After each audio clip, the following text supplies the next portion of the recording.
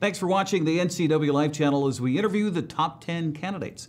Our coverage here on the NCWLIFE channel brought to you in part by Coldwell Banker Cascade, guiding you home in North Central Washington. And we welcome now candidate Alex Toth, who is the daughter of Andrew and Connie. Hi, Alex. How are you? Hi, I'm good. How are you? Not too bad. Not too bad. Getting ready for the pageant and wondering if you could tell us a little bit about yourself.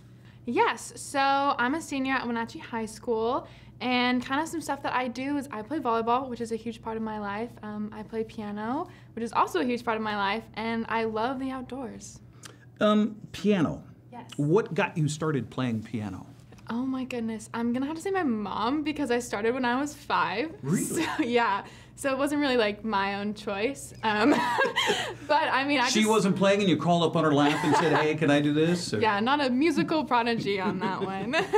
But I started playing chopsticks and Mary Had a Little Lamb, and that just hooked me, and now I play today. So piano and volleyball, it's an interesting kind of mix of likes there. But for doing this, you're missing volleyball, right? I mean... Yes, I'm missing some things, but I mean, I've kind of worked it out where I get to do a little bit of both. Good. So that's really good. I know your older sister was part of this whole process. Yes. So what, if any, advice did she give you for this? She did give me some advice.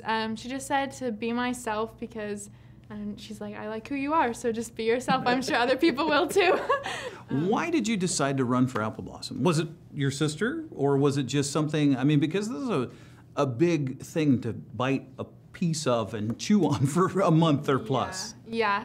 Initially, I was not going to do it, and then she did it, and she had a great experience, and I saw all the things that it taught her, and I was like, you know what, like maybe I'll give it a try, and if I don't make it, then that's okay, but if I do, then it's an awesome experience, and so now I get to experience it, which is awesome.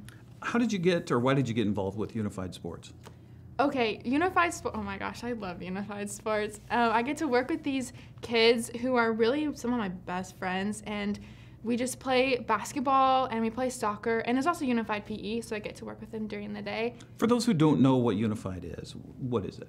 Unified is just a program where we get to work with special needs kids in our school, but also in our community. So people that graduate after 21, they come back and do the sports. And so we just get to hang out with them for about 2 hours and play sports, and they're super competitive, and some of them don't really know how to play, and so we just kind of mess around and get to travel with them. It's really, really special. For this pandemic, for you, what's been the most challenging part?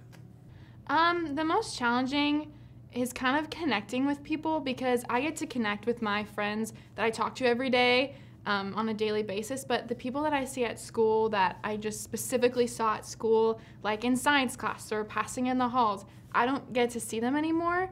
And so I'm like, okay, that's kind of sad. Like I probably won't ever see them again if we don't go back to school. What's the #1 thing that adults need to understand about teenagers? I guess that's kind of hard. I would say that they need to understand that we are going through a hard time too, and we're just trying to make the best of it, especially in this time now. It's hard, but we're just trying to find the light in this really dark time. Yeah, absolutely. Well, it's not too much different for your parents too. Yes. We're trying to figure it out. Yes. What would you tell someone who's not from here the best thing about the Wenatchee Valley? Ooh, the best thing that I think is all of the outdoors that we have. So we can have like boating or swimming in the Columbia River in the summer, and then we have Mission literally 20 minutes away in the winter, so you just get best of both worlds all year round, and I think that's awesome. It's not a bad thing. It's not. So it is February 27th. The pageant's over. Yeah. You're a queen. Oh. Who do you thank?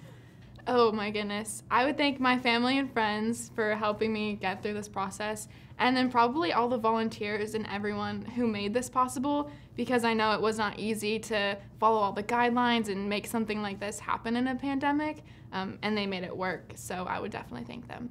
Anything else we need to know about Alex before we let you go? Not really. I guess I love being outdoors, and I'm just so excited to be here and be able to do this. So. Well, best of luck in this process. Thank you. Congratulations on being in the top 10. Thank you. You bet. Alex Toth is one of our candidates that we will see during the Cashmere Valley Bank Royalty Selection Pageant. It's coming up on February 27th. Our countdown to coronation that night starts at 6, and then the pageant at 7 live here on the NCWLIFE channel.